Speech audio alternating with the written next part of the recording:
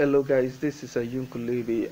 About somebody that asked me to make phone modeling tutorial. This is it. So let's get on to business. I first moved um, the image that I want to use as reference. I moved it in, and in the top view, then I created a cube. Then go to wireframe alone so that I can readjust and make it the size of the phone, so you'll not be angry. So I want it to be fast, so anyway I'm not making a big deal. I will just either cut it off or increase it, like speed it up.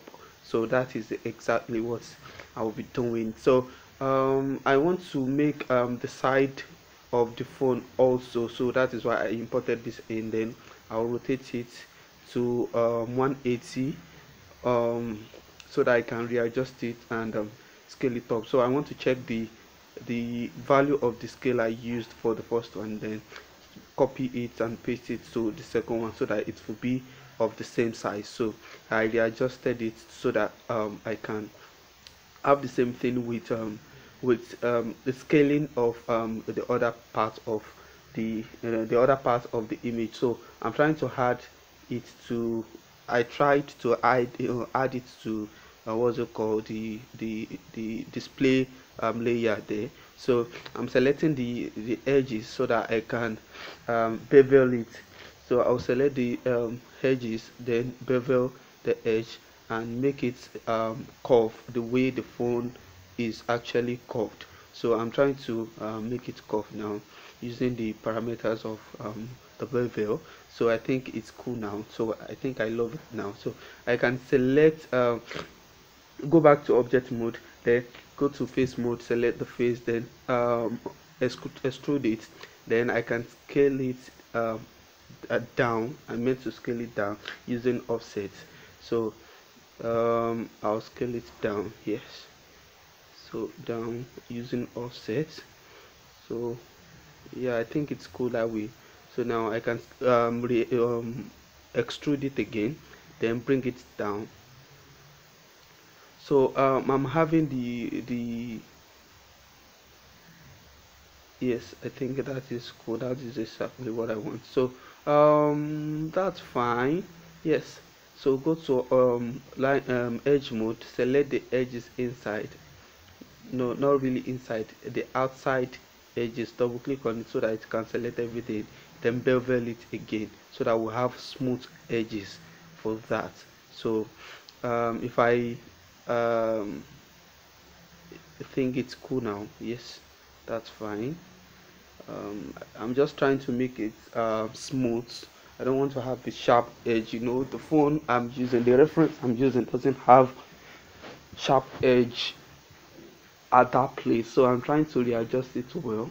So that is exactly what I'm doing, trying to try and error, all those kind of things. If this one doesn't work, this one will work. That is exactly what I'm doing. So going to object mode, you can see that we are getting closer little by little. So I'm trying to hide the reference so that we can see what is next. I think the next thing now is to make the hole, get to make the hole in the necessary places, like the button, the volume button, and the power button. So that is what we're trying to do now. So using the reference now, I'm trying to align the cube, the new cube I just created. I'm trying to align it with that. So I think that is exactly what I want. So I'm just going to make it well, and then select the edges. Yes, I'm trying to scale it normal, then select the edges, go to line, select the edges, then bevel it. Then we'll go back to top view so that we can see it clearly. I'm trying to using the bevel, I'm trying to just try to make it curve as it is in the reference video, that reference picture that we're using.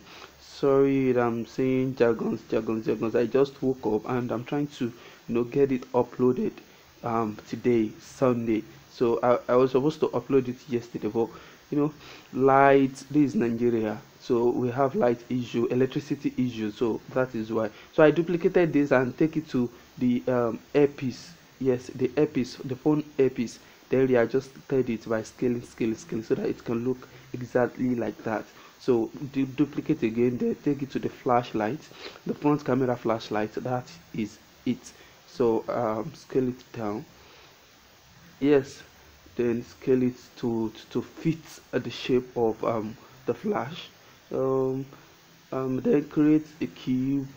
Take no cylinder. Yes, I just created the cylinder now, so I can add more division so that it would have a higher quality than the way it is when you first created it. And the first the cap, subdivision cap, so I just turn that one to 0, so I don't really need that. So we don't need that. So pretty much that is those things that we need. So I created another cube to make a charging port. Yes, that is what I created now. So let's readjust it. If you notice very well, you can see that the phone actually is sitting on the the ground level, you get, but we still readjust that to be at the center of the origin, so at the 0 origin. That is what we'll try and do. So I will not move any of these things I'm creating. I will not move them. So I'm trying to rotate this one about 90 degrees so that it can face the normal direction, because we are actually imputing it, or we are taking it into the phone so that it can chop off the phone. That is exactly what we are doing. So now trying to duplicate those things so that I can in case I'm done chopping, I can still use those shapes for another thing. In case of the volume and the power button, after chopping that point, I'll still need to use the duplicated ones to as the button, the actual button. If you get what I'm saying, you get it in just a bit. So I created a cylinder now, then had subdivision and remove the cap. So this one I want to use it for the mouthpiece. Yes, mouthpiece. You get that tiny hole where whatever we say enters the phone, then sent to the receiver. So that is what I'm trying to make here. So everything, all these small stuffs, shapes that I'm creating, I will use them to actually create our chop the places where we need to create the shape on the phone, so that the phone will actually look like a phone, if you know what I'm saying. So now let's just fit everything together. Then yes, I think it's fine here. Yes, it's fine here. So I'm trying to select every bit of that pieces. Then we'll go to edit mesh or mesh, then combine everything together to make it one. Then I'll select the phone at the actual phone, then those pieces. Then I would indifference or difference, or you know what I'm saying, the boolean whatever, to just select difference. Sorry that it's a bit fast. I want to compress it. You can actually pause if you're not getting anything, so that it will make sense. So I bevel the face here, then increase the, you get the curveness of the side. I don't know what I'm saying. So let's move it in. We might not later need the other ones, the duplicated ones. We just need to duplicate this one, then move it around. So let's check our reference. Yeah, from the back I can actually um I want to kind of scale it down small so that we can see that yes, it's actually inside. It's not, yes, I think it's fine like that. Yeah, it's cool like that. So I just need to duplicate this one, then move it down to the other side, then readjust it by scaling it to fit that hole. I think it's fine that way. Yeah, yeah, it's fine. So I can delete the other one here. It's not necessary again. It's useless now. So this I can delete it also, then select the faces inside, then bring it up a bit so that it's not too, it's too deep. I don't know how to put that. So the mouthpiece that I created the other time, so I just rotate it to create the earpiece, you know, that those holes that are in there. You get what I'm saying? So I'll bring it down. Yes, then it's too much. Take it to the center of that. I'm using the line to, you know, just know this. Now duplicate by pressing Ctrl D for the first time, then Z Shift D for everything. Now I will combine everything together, then select the phone. But before then, there is something that is always inside them, the charging ports. So that is what will actually fit the charger you're using. If you know what I'm saying, Android users, yes, you should know what I'm saying. Android users, that is what I'm trying to make now. When it gets there, you would know what I'm trying to make. So yes, that is it. I want it to fit inside. So that is, yes, you can see now what I'm trying to make now. So yeah, a bit, yeah, I think it's fine that way. So now I can select the phone, then select the hole, so that I can use it to create the more like the speaker of the earpiece, you know, when you're calling. So that is what you hear. You can see what I'm saying now. So that is exactly what I was trying to make, and that is what we actually have. It's cool that way. That is what we want. So now I want to select the edges down the other place at the tip of that speaker, and make it curve. So I'll select that and deselect the ones I don't want. I think I selected this one mistakenly, so let me just remove that one. Yeah, so I am left with that one. I will just bevel it, then to have a curve. So yes, I think I would adjust it the way I have been doing. So no. Yeah, yeah, something like that, or not, but I think it's fine that way. So let's go to phone. So let's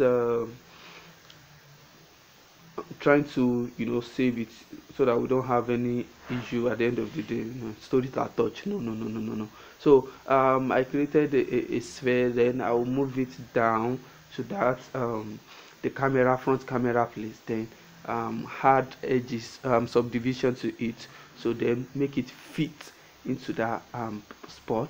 Yes, something like that. Then scale it down, like scale it more down so that it will fit in that place. Then I can go to face mode, then select the faces down, then delete them. They are not necessary, they are useless. That's not what I want. So go to face mode, then move it down to something like that. Yeah, to something like that. So I can, yeah, select the edges of that place to that speaker too. Then yes, the edges like that. Unselect this one, I don't need this one. Now bevel. So if I bevel, I think I can just, yes, it's fine that way. Then I can go to object mode, select the sphere, and scale it down, then move it up. I think I can do it more, scale it up a bit. You get what I'm saying? Yeah, yeah, that's more like it. I can delete this one now, it's not necessary again. I don't really need it. So I'll go to face mode, select the face below, then scale it, extrude it, so I can extrude it, and then select the edges. Yes, I duplicated it. I want to have like more like a back phone, a back cover, you know, that back that you used to cover your battery. That's exactly what I'm trying to make now. So I'll just select that, go to object mode, then more like move it up. Yeah, just to have the back cover. Now I can go to face mode, select that face, and extrude it, because from the reference I don't really have the phone, but I think it's something like what I'm trying to make now. So it's not really flat like that. So I can select the edges of the phone like that, then bevel too. Yes, let's bevel it, then we adjust the value to fit in what I want. Yeah, it's fine that way. I think I love it this way. Yes, that's more like what I was saying when I was saying the reference. So I can delete the history now. So I think let's also readjust this one, like bevel the edges of this one, to select the two edges, you know, like that, then bevel, then just make it smooth or smoother. Yeah. Yes. No. Something like that. Yes, it's fine. Go to object mode. I think it's fine. So I can take this one to its position back. So I also need glass, the glass for the screen glass, if you know what I'm saying. So I'm just gonna duplicate that, move it up. So yes, so let's move it up, then delete the unnecessary part, just to have a flat, plain object, so that if you get what I'm saying, so that we can make it a glass. So that's more like it. That's the glass to cover the phone face, if you know what I'm saying. So we are getting closer to the end of the tutorial. So what I would do now is select this guy, then rename it, turn it to glass, so that I would know that yes, this is the glass. So I can hide it now so that I can see the